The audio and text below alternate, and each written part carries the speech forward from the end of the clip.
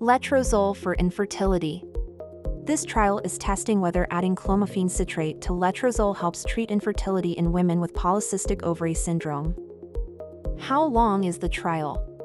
While the treatment timeline for study participants can vary, patients will be asked to follow up on outcomes for roughly 1 year.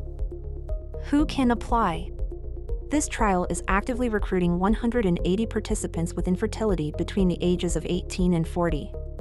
To enroll, participants will also need to meet the trial's eligibility criteria, which includes: you are willing to comply with all study procedures and be available for the duration of the study. You have a diagnosis of infertility. You have a diagnosis of polycystic ovary syndrome.